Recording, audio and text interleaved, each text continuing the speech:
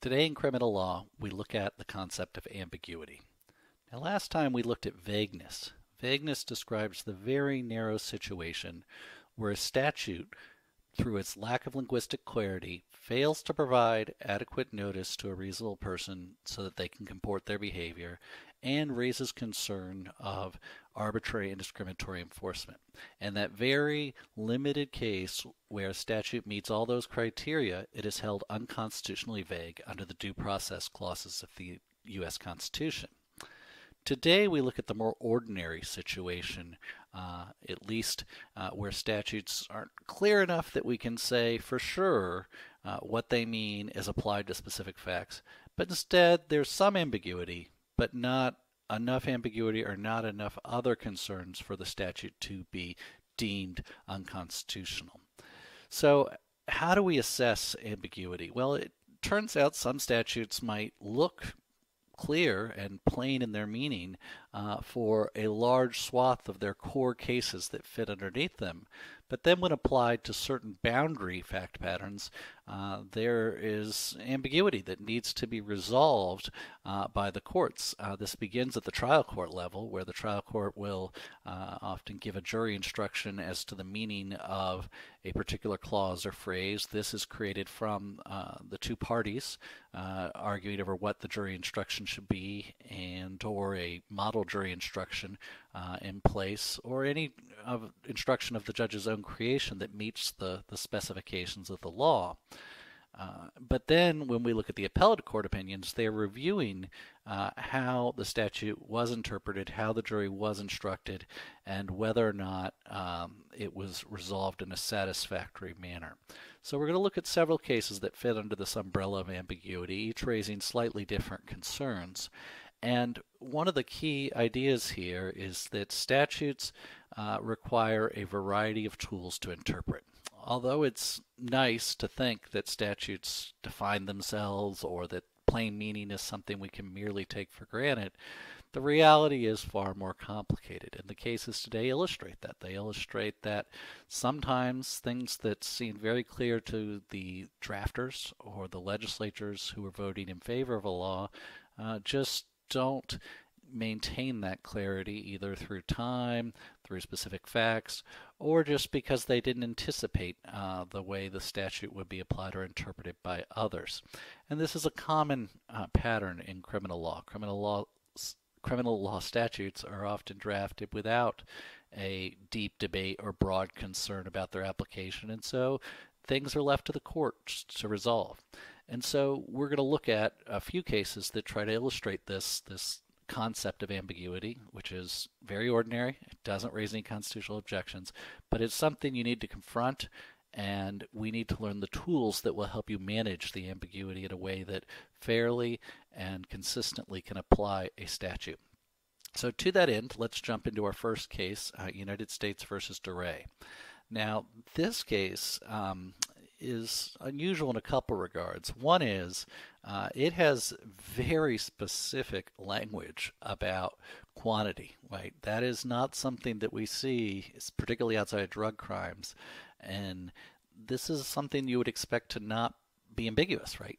Three, right? Three or more seems very clear. But as we'll talk about, even with that clear language that the Congress thought it was enacting, it doesn't present an application that is consistent because of the different types of media that exist.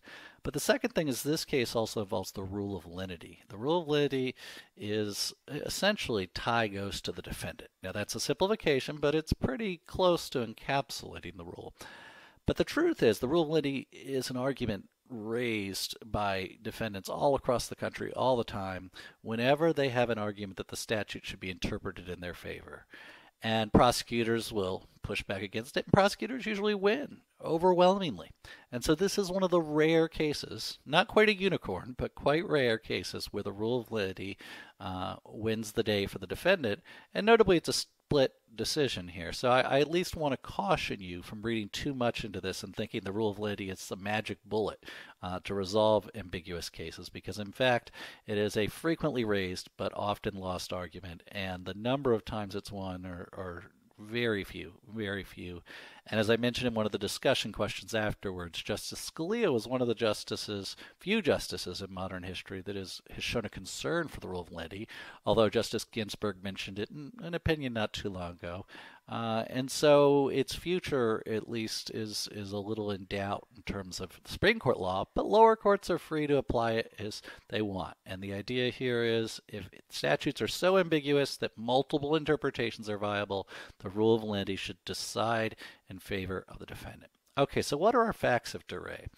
Well, we have possession of child pornography. In this case, we have 13 unbound pictures of minors. But they're taken from larger media. In other words, these were not just individual images that were taken and produced by our defendant. And this lack of binding raises a problem because the statute at issue here requires 3 or more books, magazines, periodicals, films, videotapes, or other matter. And you should, and I recognize even without the facts of these cases, the accounting of 3 across all those medias itself is a little crazy, right? 3 films include far more images than, say, 3 still photos or 3 magazines and books. These are all quantity of media that have very different effects and very different number of images. And of course, other matter, this residual clause, like we talked about last time, this could include an even bigger range that we're not necessarily thinking of in the digital age. And so there is this seeming problem that the court's addressing beyond the ambiguity, which is, doesn't it seem strange that a defendant, if they had kept a magazine of child pornography images together, right, if they had kept them bound, that would count as 1. But then, according to the prosecution, arguably, if each page was separated or cut out or removed, then the number of media increases, right? Even if they didn't even keep the rest of the magazine, even if they only used half of it. And so this problem of counting, very clear language applied to different media is a problem, right? This is a real problem. Similarly, and this is something I've heard prosecutors actually try in a few districts across the country, you could imagine a film strip, right, which is just, when you look at it, it's just a series of images. And so prosecutors have tried to argue that each image in a film strip itself is an image and should count as other matter, and therefore you easily exceed 3 in any film. And of course, there's other statutes that do similar counts here with child pornography. And even the court mentions this statute's since been amended. So we're just looking at it from an illustration standpoint because the depth of meaning or depth of investigation as to the meaning of the statute is pretty high here. The court is very focused on going through a lot of different possibilities, looking at different methods and techniques, and then reaching outcomes. So it's a good example to follow, even if the statute itself is no longer active, and even if you might disagree with the reasoning of the majority, because they do set out a very systemized process that gives fair treatment, I think, to both sides of the argument. Okay, so what does the court look at first in deciding the issue? Well, they try to see plain meaning, right? And as they recognize, plain meaning here, it doesn't really give us any obvious solution. And generally courts start here, right? They start with the text. They start with, the words defined through either prior court cases and sometimes dictionaries. Dictionaries can be a little controversial with some language, but it's not a bad source when we're dealing with very normal everyday use language like numbers, or in this case contain, right? Because the contain is a big part of what they're looking at there, and the court notices that this contain, the idea of binding and holding, and how you count the 13 unbound images, there's arguments both ways, right? And it's based on prior case law, on Webster's Third New International, and so forth. And so the court is torn, and as was the district court, about which made sense from the statute when the statute was drafted, which one Congress intended, because contain can mean different things in this context. And then their other matter phrase, which the court also considers very important, they refer to the meaning as elusive, because if you're counting these as other matter, right, in other words, each image itself is a form of other matter, versus you could count it as one magazine that's unbound, right? Which category it falls in changes your count, and other matter itself is not a term of art. It's not a phrase that gives obvious meaning. So the court, looking at both contains and matter, decides there's just not plain meaning here. So they resort to what we call the canons of construction. Now, the canons of construction are a long list of doctrines, some of which are in contradiction with each other, many of which are not regularly used, that have evolved through common law traditions to give meaning or find the best interpretation of a statute. And in this case, the court focuses on a few canons of construction. And this is where the course of criminal law only gives you a small piece of the statutory interpretation puzzle. There are many other canons of construction, some of which only arise in certain contexts. But at this point, it's important for you to have the basics, many of the basic tools. So the first canon the court looks at is this: a list and associated terms. Now, I've already touched on this last time with the residual clause, and we're going to look at it in two cases today, right? So we have it in this one and in the McBoyle case. Both of those revolve around lists and how you interpret these catch-all residual clauses at the end. As the court notes, there's a couple canons that tell us about how to interpret lists, and as a result, there's not any clear indication of how matter, that last clause, should be interpreted here. The second method is statutory structure, and I think this is an important one when there's strong evidence that the structure matters, but it's rarely applicable, especially in criminal law, because criminal law statutes tend to be smaller and shorter. It's just the nature of the beast. Whereas, say, the Affordable Care Act, which was subject to challenges based on its language and its applicability, particularly for state exchanges, statutory structure was enormously important in how the court interpreted that law, because there was so many different pieces and they were meant to form a coherent whole. So if interpreting one clause in isolation could lead you astray, and this was a big part of one of the cases that was litigated all the way to the Supreme Court, was about this larger structure and context. But in criminal law, we're generally dealing with individual crimes defined, just within a few sentences at most. And so the court here does look at the broader law here, the Protection of Children Against Sexual Exploitation Act, which was one of Congress's many efforts to criminalize child pornography. Many of them failed because the statutes were overbroad and struck down on First Amendment grounds. And so there are a few other crimes here. There are a few other instances where the language might help, but the court doesn't find much. And so this structural analysis, although it could be powerful if there was strong evidence that matter meant something else, one of the related provisions, or contains meant something quite clear in another provision, but none of that is really applicable here. The third, and this is what I want to caution you about, is the concept of statutory amendment. So whether Congress amends or doesn't amend a statute can be the basis for inference about its meaning. So since this statute has been subsequently amended, we might think that gives us some information about what they were changing and what they were trying to do. But as I said, I want to caution you there, because why Congress changes it is often hard to pin down, for the reason it's often hard to pin down what any legislature is doing. You have all the different members of the House of Representatives, all the different senators. Only one or two may speak at all, and it's unclear. It's also dangerous to infer based on, say, inaction, right? If they don't amend one thing but amend another, do they really mean to leave that one thing in place? So, yeah, again, the court here has something to look at because of the amending process of this statute, but they don't see anything that tells us about the phrase other matter. So, nothing there. Now, the fourth one is one that you see in lots of cases, but it's often hard to get agreement between judges about its scope, which is avoiding absurdity, right? So let's pick an easy example of what we call a Scrivener's error.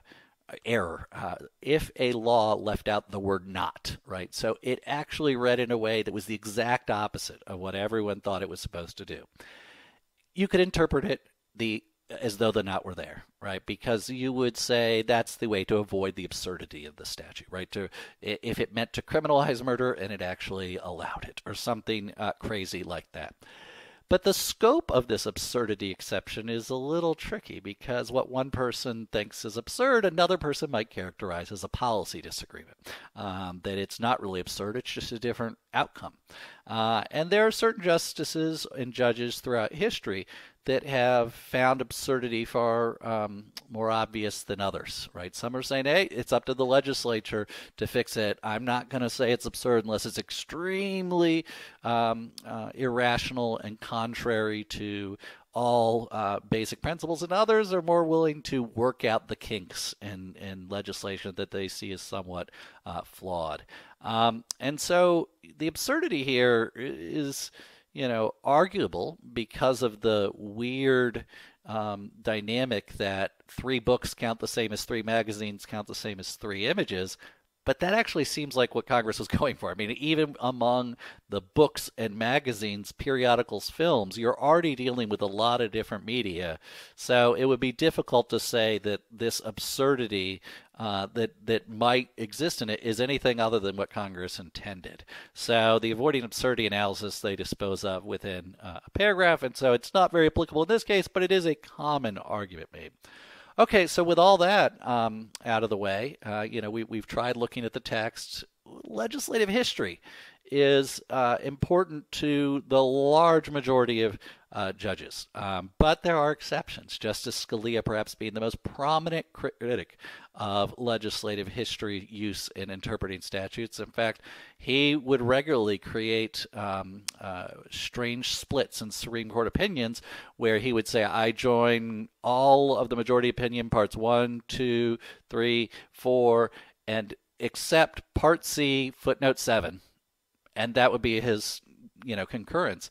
And it'd be like, well, why? Well, it's because footnote 7 would be legislative history. He refused to join legislative history ever as the basis for interpreting statute. His view, though, is a minority view. If he hadn't been placed as a prominent Supreme Court justice, or even a Supreme Court justice at all, you probably wouldn't know as much about the criticism of legislative history. But there are some judges out there who follow his lead in this area. So what is the problem with legislative history? It seems like we should care about what the legislature was intending, right? We should try to figure out what it was aiming for, at least if there's evidence of it, so that we can interpret it text. Well, this gets back to the problem I was mentioning about amendments, right? It's just as true here. It's difficult to infer the will, the goals of a legislature that is often, very diverse.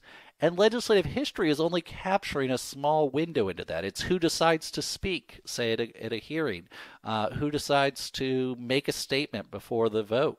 That's not necessarily reflective of what the law was meant to accomplish. Some cases, particularly if it ends up being an opponent to the law, they might make the law sound much worse than everyone else is interpreting it to be. And so the legislative history there can be misleading. With that being said, the reason most judges rely on it and find it to be helpful is many times there are good records that show exactly what the problem a legislature was focused on, exactly how they meant to resolve it, and why they chose the language they did. Now, that's the ideal case. It doesn't happen all the time. In most of our cases in criminal law, we get less legislative history than we'd like. But it doesn't make sense to most judges to overlook good evidence of meaning if it's there, simply on principle.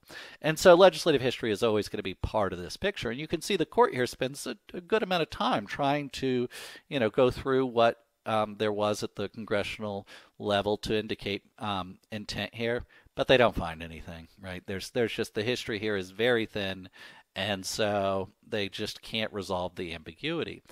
And so given that there are 2 possible interpretations here, the one proffered by the defense and the one by the government, the court does something that is extremely rare. And they say the rule of lenity applies. It's the doctrine of last resort, but they think it matters here. And so the defendant's conviction is overturned. So this outcome does draw dissent from Judge Katzmann, who's not, just any old judge. He's actually written a whole book on statutory interpretation. But notably, even when he disagrees with the majority, he's not screaming and yelling that they were crazy, that they completely misunderstood the process. But he does think, I think, as maybe the majority of judges would in this instance, that the rule of lenity is not the way to resolve this case, right? Just because all the tools you had didn't provide you a clear answer, it's still the job of judges in most instances to decide which is the best. And the rule of lenity should only be applied in very, very, very narrow situations. And he thinks that the words contain and other matter, they got enough meaning to decide the way the case should come out. And after all, it was presented to the jury in a seemingly fair way. And so he disagrees and would allow the conviction to stand. And I think, as I said, that's probably the majority view of the issue. It's hard to say in a specific fact pattern, but the rule of lenity so rarely wins. And it's not like these words are unheard of or inherently confusing. It just happens that the application to this fact pattern illustrated the oddities of the law that Congress drafted. It might also be, and this is a more cynical view of the majority, that they weren't worried about the rule of lenity applying here because the statute had already been changed. And so this wouldn't have effects on lots of other cases where defendants would all say, oh, yeah, it could go either way. You got to invoke the rule of lenity in our favor. And so now that the statute is off the books and there's a new set of phrases and new words to interpret, it's not as big a deal to let this one defendant get a break from the statute, so they don't trigger the higher culpability of having 3 or more of these various media. Okay, so that's how we generally interpret statutes, right? We use the text, we look at canons of construction, we look at legislative history. But now we take a trip back in time to an older case, and here we see, the very famous Justice Holmes writing a very short opinion, at least by modern standards, not as unusual back then, interpreting a statute that seems pretty straightforward, but it has that same problem we're seeing for the third time here, the residual clause, right? So we saw it in Johnson, the Armed Career Criminal Act. There it was unconstitutionally vague. We just saw it in Duray, where the rule of lenity helped resolve the ambiguity in the defendant's favor. And here we see an instance where, I think from our modern perspective, Justice Holmes is interpreting this statute in what seems to be an unusual way. And this is one of the reasons I like this case, even though it's older, because generally I like to teach modern cases reflecting modern law. But when it comes to interpreting statutes, sometimes it's helpful to step outside of your normal framework, right? To step outside of the things you take for granted and look at something anew. And so going back in time is a way to do that. And so with McBoyle, we have to think what it would be like to be a justice in 1931, looking at a law that is focused on vehicle theft. And so we have to think about what a vehicle means in that time, particularly in the context of race. So, of course, the facts are really easy in this case. They're described, in just a sentence. Defendant stole an airplane. That's it, right? They cross state lines, and that's what triggers the federal jurisdiction here. And so the question is that a crime under the National Motor Vehicle Theft Act? And so the text of the act, which is where we have to start in almost all of our criminal law cases, but particularly so when we're interpreting the statute. And so Section 2 of the Act says that the term motor vehicle shall include an automobile truck, which is a phrase you probably don't hear anymore, automobile wagon, motorcycle, or any other self-propelled vehicle not designed for running on rails. So here's airplane, definitely not an automobile, definitely not an automobile truck, not an automobile wagon, not a motorcycle. So does it fit in a residual clause? Well, again, as I said, to your modern sensibilities, you would just look at that phrase and you'd say, any self-propelled vehicle. Well, yeah, that's a plane, right? Okay, yeah. Not designed to run on rails. Well, yeah, planes don't run on rails, so this seems like airplane theft definitely applies. But we know Justice Holmes comes out the other way and says it doesn't. And so how does he reach that result? Well, you don't see nearly the elaborate process set out in Duray, right? So you don't see this broken down here, the steps, plain text. But a lot of the same intuitions and processes are implicit, I think, in Justice Holmes' process here. Notably, the first method of canon, or the first canon of construction used in Duray, lists and associated items, is a big part of this. And the way that Justice Holmes approaches this, and this is a unanimous opinion as well, so there's not even a controversy among the justices about how this should be interpreted, is to look for a common thread among the items in the list and to focus on the time at when the statute was enacted in 1919. And the common thread, according to Justice Holmes, is that they're all land-based vehicles, right? Automobile, automobile truck, automobile wagon, motorcycle. And so, yeah, the residual clause is excluding trains, because there are specific laws dealing with trains during this time, and they operate in a different way. Even though train theft is possible, it's far trickier because of the rails problem. And so to him, it doesn't seem obvious that a plane should fit within this, right? It doesn't have that common thread. And Justice Holmes points out that 1919 airplanes were well known, right? The Wright brothers had long since engaged in their famous Kitty Hawk flight. Planes were also being developed in other nations. And so it's not as though Congress couldn't have mentioned them specifically. And so the lack of mention, he thinks, is indicative that it wasn't meant to be included. This, though, does seem a little strange, right? You know, it's like, well, he's inferring a lot from that congressional failure to mention airplanes, or maybe, you know, too much, or just, you know, something that we should be worried about. Because it might be that they thought it was obviously included in any self-propelled vehicle not run on rails, right? The fact that they included a residual clause could mean a couple different things. One is it could mean they wanted to include everything else that they didn't list at the beginning of their list.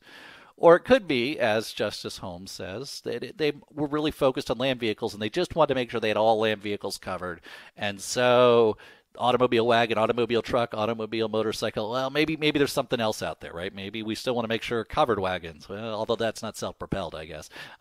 But yeah, there has to be something there.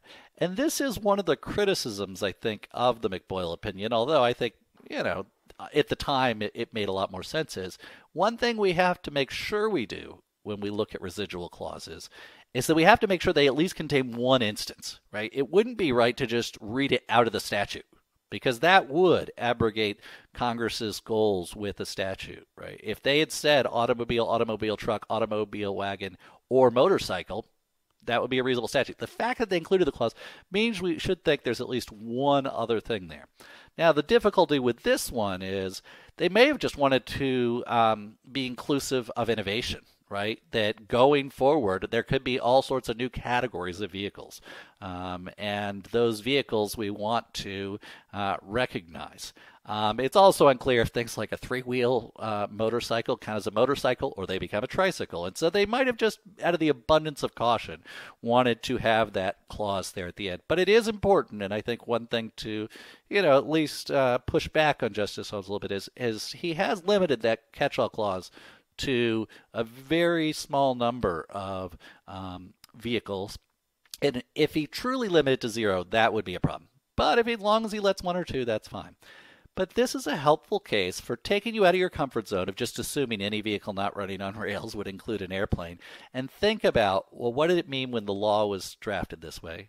What did it mean at this time? Of course, we have other airborne vehicles as well, although many of them are not.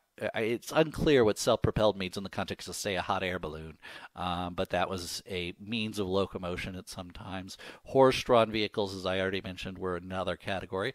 And then we have waterborne vehicles, right, which don't even really get much of a mention at all here. Boats and ships and so forth. And so, yeah, it could be that this is exactly what Congress was going for, and the interpretation's entirely sound. But you notice there's not really an investigation of debate that Congress had, the legislative history. It's a simpler approach. And so, yeah, this is a situation where, again, the residual clause presents a problem, but Justice Holmes, for unanimous court, reaches a result that, you know, seemed to make sense at the time, and the other justices agreed.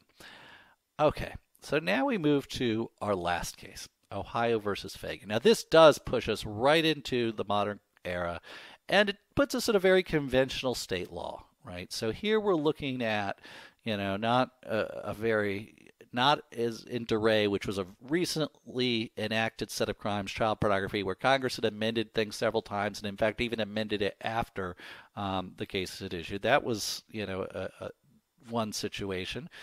Then McBoyle's a dated statute to take us out of our comfort zone. This is more of a traditional crime, but it's a modern application because we have lots of statutes that deal with theft of various kinds, and they've been changed somewhat over the years, but a basic robbery functions pretty similarly, or at least it's framed similarly as it was. So the difference between a robbery and a theft is usually some type of force.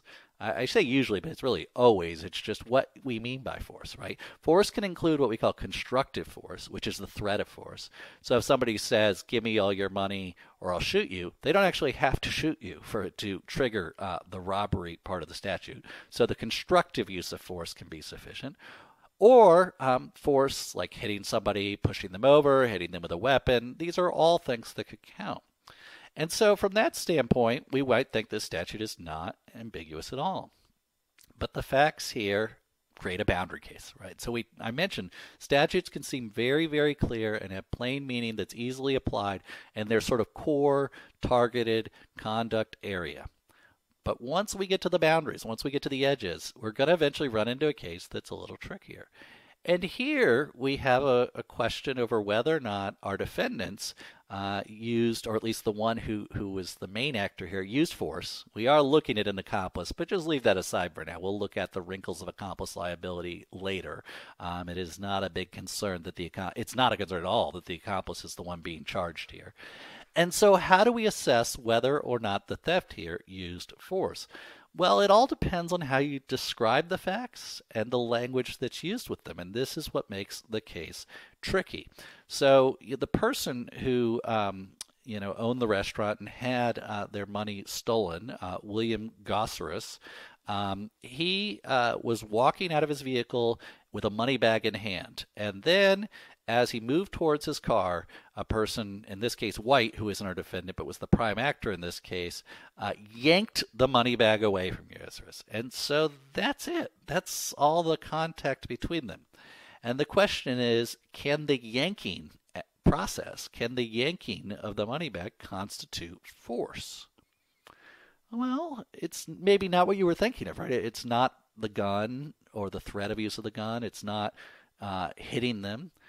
But we could imagine that in some cases a yanking of a money bag could cause serious injury, right? If it pulled somebody over, if they busted their head open, it could even, at a minimum, just cause discomfort from yanking somebody's arm.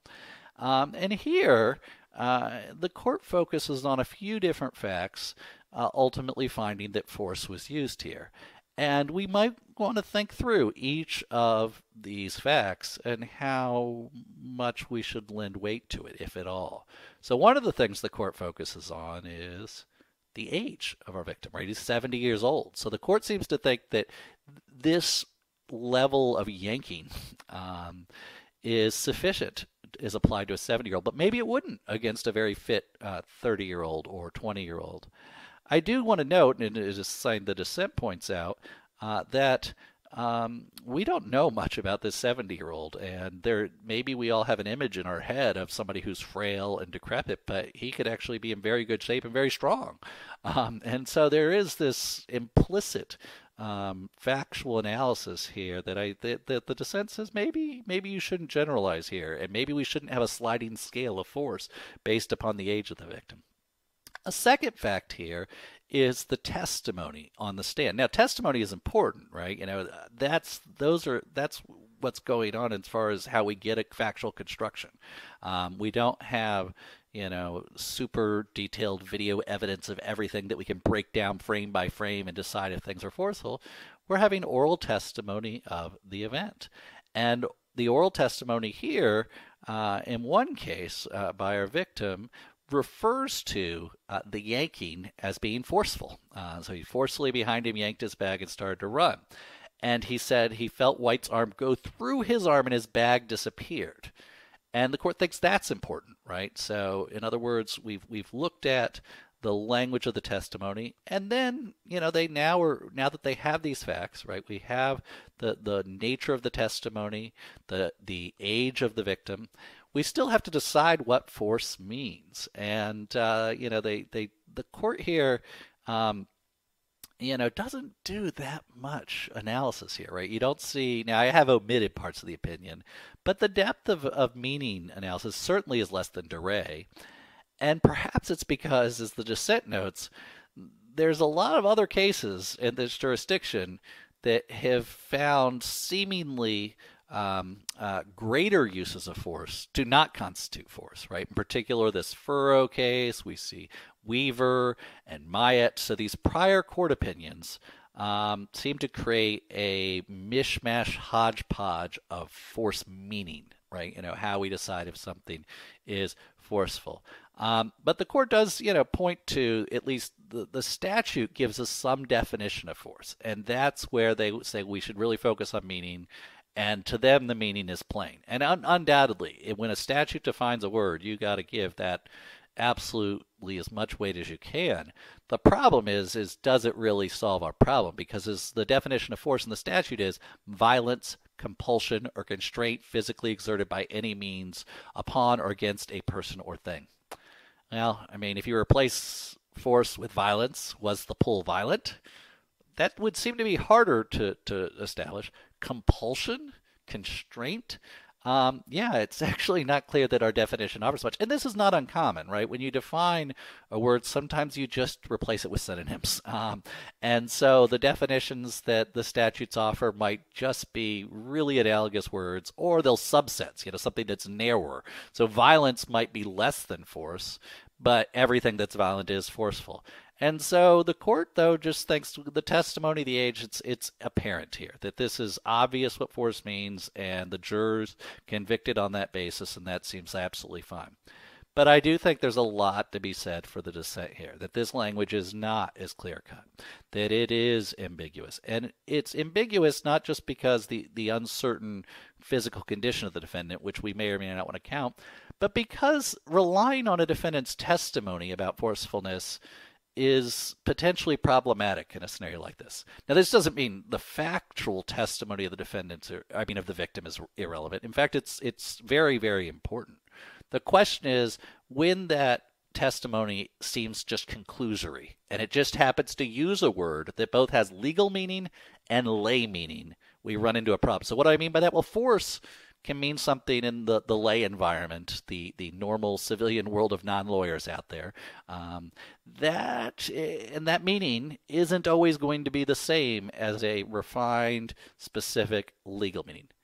It should be close in instances like this. We wouldn't think the word force had deviated to something different in the legal world. But it might be that a person would use it more casually to include things that wouldn't fit the legal definition. And so when a person merely uses the word force, we shouldn't make it a magic word, as though, okay, well, that's it. That resolves the case. There's enough evidence. We also, and even the dissent doesn't quite want to say this, but we also might worry about witness coaching in this regard, right? If a prosecutor knew that there was a magic word that had to be said, it's very easy to them to communicate that to witness in a way that's not unethical, or at least not obviously unethical, right? When they're trying to rehearse testimony and get a victim to explain what happened, they can merely say, well, the statute requires force, which is defined as violence, compulsion. So, I just want you to be aware of that. And sure enough, the next time the victim rehearses, they say, well, he forcibly pulled it from me. And the prosecutor says, well, great job. That I think you've really articulated to the jury what they need to hear so they understand the nature of the crime. And, if that interaction happens, then the word forcibly isn't really insightful or meaningful, because it's just a product of a magic word being triggered by a prosecutor's coaching. So the conclusory nature is worrisome. But that's not the extent of the victim's testimony. He does say something that's itself a little ambiguous, right? He felt White's arm go through his arm, right? Does that mean it hit it? Does that mean he pulled sort of in this sort of gap? It's unclear. And then ultimately, I think the dissent is a little upset at something that goes beyond the issue of ambiguity, but is related to it, which is now there's a mess of precedents out there, right? And any future court is now going to have one messier case to that mess. Now, this is an intermediate appellate court, so this is not the high court. And it's not the high court, I mean, it's the high court's job generally to resolve contradictory precedents, and it's a little more difficult for an intermediate court because they can't overturn some of these prior cases, right, that were made by courts above them. And so they're kind of left with a mess here, right? They're left with cases that seem to be similar to this or even worse than this with different outcomes. And so how do we explain these as a coherent set of doctrine or law, right? And a very basic principle of our law is like cases should be treated alike. And the dissent here is concerned because of the ambiguity represented in the word force, that in fact like cases are not being treated alike. But you'll notice even the dissent doesn't think that, this should be a situation where it's unconstitutionally vague. Even recognizing all these problems, they're just inclined to interpret it in a way that best resolves the different cases that are already out there and harmonizes them, and it happens to be in favor of the defendant in this instance. But it's not a constitutional concern, right? It's not the rule of validity. It's just a very pragmatic analysis of how do we interpret prior cases in light of an ambiguous statute. And we see disagreement here.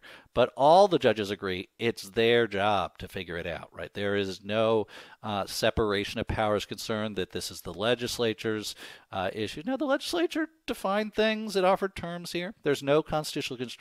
This is just the work of being a judge, and it just happens they reached different outcomes. So these are our three basic cases for ambiguity. We're going to spend a lot of time looking at the review exercises because those give us fresh eyes, opportunities to look at a film clip at a statute where you don't know the outcome. You don't know what the court decided, so you can't just decide, I think the majority was right. Instead, you got to figure out for yourself. But I want you to follow the process that is illustrated in these three cases and to be creative in your thinking about different meanings of the statutes, what they could include if you were to interpret them broadly, and then what they might exclude if you interpret them very narrowly. So that's it for our discussion of ambiguity. After this section, we'll move on to the very important act requirements topic.